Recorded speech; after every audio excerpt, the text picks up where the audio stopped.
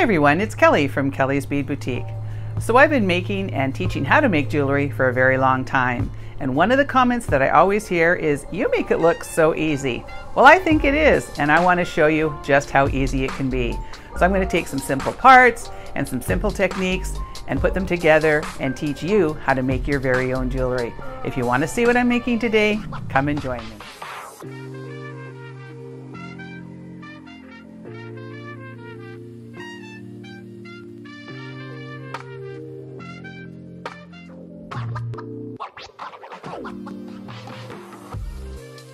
Alright, so to make our piece today, we're going to be starting with soft flex. Now, I really do believe that the better jewelry is created with good foundation, and you cannot get any better than soft flex. They have the best flexible beading wire. It's never going to break on you. It's going to last a lifetime, and it has the beautiful flow to it. And that's one of the most important things. When you buy that really inexpensive stuff, sure, you save money, but it just doesn't have that nice drape. So do spend your money on your foundation and you will find that you'll have a lot better jewelry. So we're going to be using the Soft Flex Medium today. I also have an assortment of semi-precious stones, and this is our green silk quartz. There's going to be 3 different kits available, but this one, of course, is one of my favorite color combinations. So we've got the green silk quartz, and we have some wood beads here, and I believe these are the gray. And then I'm going to be using some 8/0 seed beads, and this is sort of a nice browny sort of tone.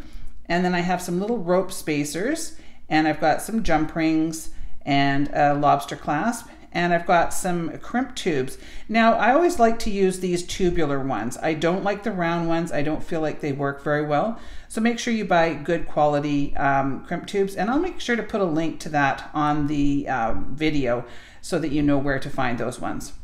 We're also going to be using a closed ring today. And we're also going to be using crimp covers. I get a lot of requests asking how to use these properly. Now, I do have to say that on a crimp cover, you get what you pay for.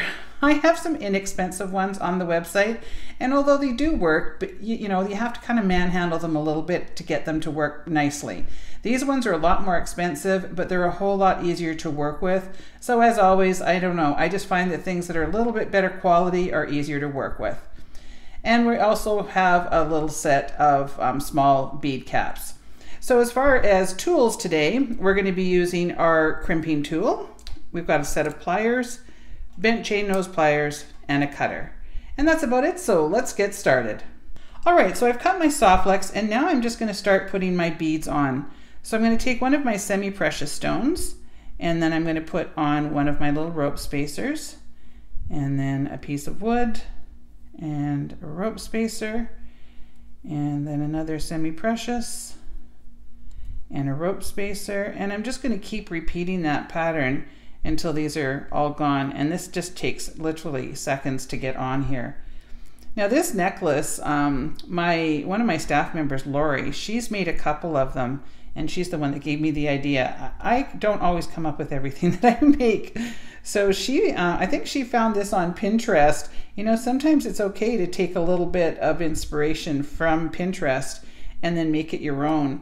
So she's made these in 8mm and in 6mm, and I like both. So this is 8mm today, but you can definitely experiment and play around a little bit because this is just, you know, a basic sort of pattern.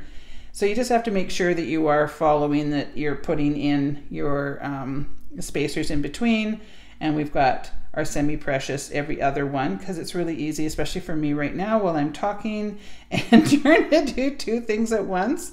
You know, it's always easy to make a mistake. So you can quickly change this if it wasn't right. If you messed up and you put the wrong bead in, you could easily just take it off because we're just putting them on right now. They're not going to be affixed or anything for a little bit here.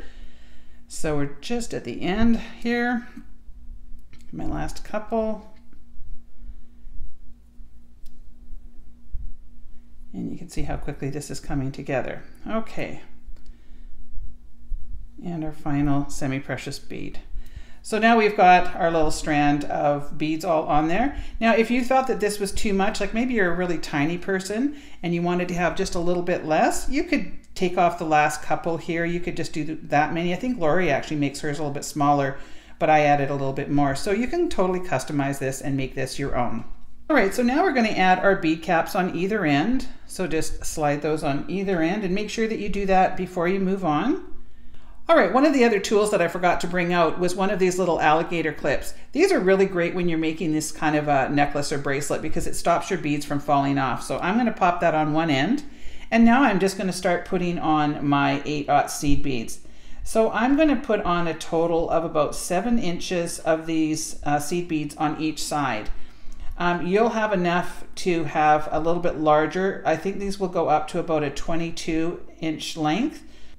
So if you have a small neck, just don't add as many beads, or maybe you want it a little bit longer and you can go for the full length. This is a fully customizable necklace and you can make it your own by just adding or subtracting some of the beads. So I do find the easiest way to put these on is just by using my soft flex like a little needle. I find if you actually pick one up and then try to manhandle it and get it into the right place and then pop that on, it just takes forever. So just quickly scoop them up by using the end like a little bit of a needle.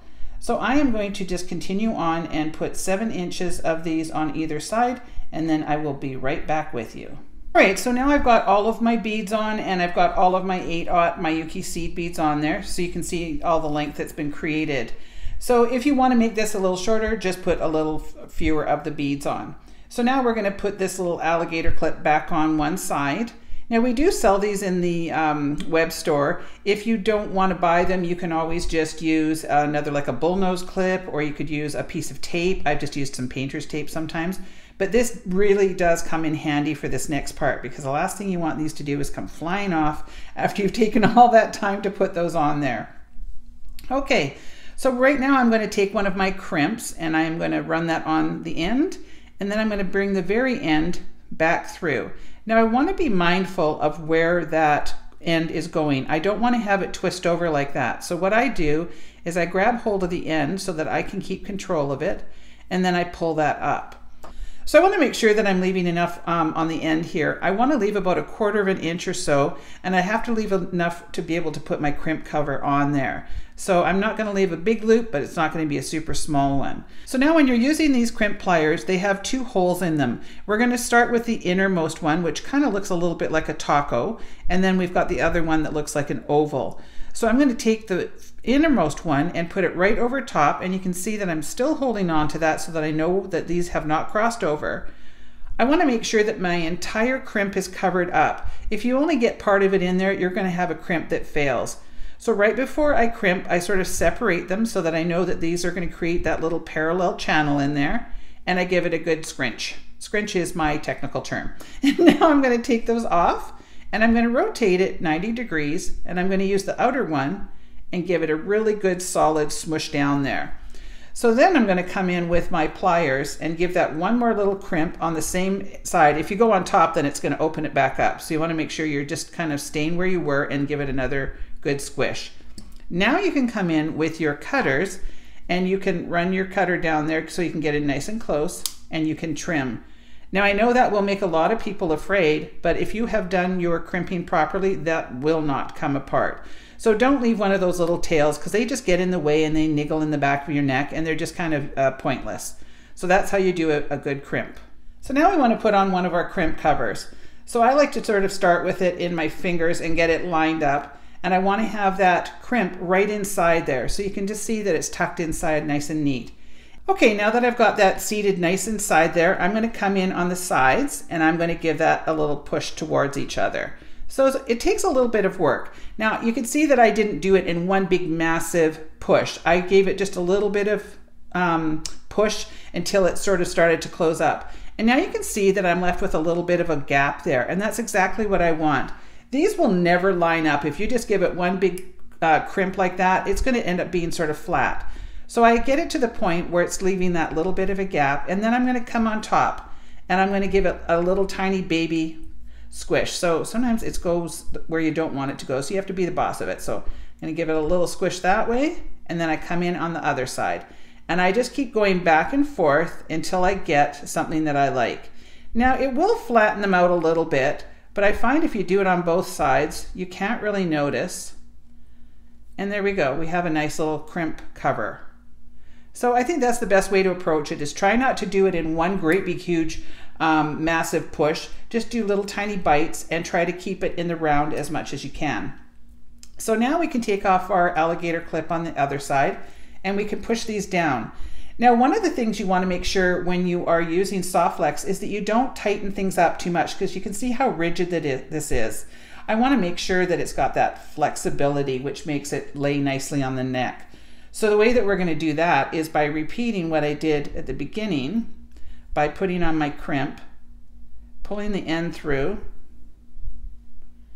and then I want to leave enough room. So I don't want to have a great big huge loop like this. I'm going to pull back a little bit, but I want to make sure that I can move that crimp up. Because we're going to be covering this with a crimp cover, it takes up a little bit extra room. So you can see how much room that actually takes up. So you want to leave enough there that that won't crack any of your beads. So I've made sure that these are still parallel in there. I'm going to come in with my innermost one and give it a good crimp. Turn it 90 degrees and then come in and crimp that again, leaving it in the same position. I'm then going to come in with my pliers and give that another good crimp. So then I come in with my cutters and trim that off nice and close. And now we're going to put on our second crimp cover. So I just sort of put it in by hand, make sure that it's where I want it, and then I'm going to come in. I always have to come in weird angles when I'm filming, because normally I would come in like this, but then you can't see anything. So I do it in these strange angles, and then it makes it a little bit awkward, and they don't always work out the best, but I want you to be able to see. So this one probably is going to be a little easier. You can see I'm giving it squishes, and that one came pretty close. So I can just come in on one side and then on the other, and I just keep going back and forth. Little tiny baby squishes. I am not squishing hard at all. Try to be kind when you're doing these kind of things, because if you try to do it all at one time, you'll end up with something that's not looking right. And I was going to try to adjust that a little bit by coming in on top, but sometimes if you do that, it can kind of go awry. So you know what, I'm just going to leave it because that actually looks fine. All right, so now we're going to finish off the rest of this necklace. So I always like to use the smallest and strongest jump rings that I can, and these are a 18 gauge, and they're a 4 millimeters. So they're small and they are strong. So I'm going to get a good hand grip on these because they can be a little hard to open and close. And I'm going to run that through the end of my Softflex, and then I'm going to add my lobster clasp. Now I'm going to do that up, and I want to jiggle it back and forth until it's nicely tightened up there, and you'll usually hear a little bit of a click. And I'm going to repeat on the other side, but on this one I'm going to attach a closed ring. I always find it a little bit easier to, goodness, these are so tightly done up that I can't even see that. There we go. I only have one eye that's working right now. So this is a closed jump ring, and I find it a lot easier to be able to put your lobster clasp through a closed jump ring than try to put it through just a tiny little jump ring like we've got on the end here. So this one I just kind of have to boss back into place. There we go. And now you can see when I do this up, it gives it a nice finished look, and it's got a nice place for it to do up in. So I'm going to show you all three colorways that I've got. All right, so here's the 3 different colorways. This one is a beautiful blue Picasso jasper, and I've mixed it with the gray wood. And this one is the green silk quartz, and this one I believe is the red silk quartz. And I love all 3 colors. I love this sort of muted tone. I think they're very flattering to most any skin color, and I think they just look really, really nice on.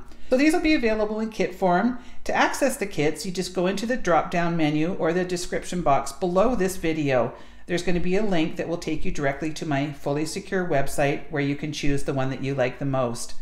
If you enjoyed this video, please make sure to give me a thumbs up, leave me a comment. I'd love to hear from everybody, and please make sure to subscribe to my channel.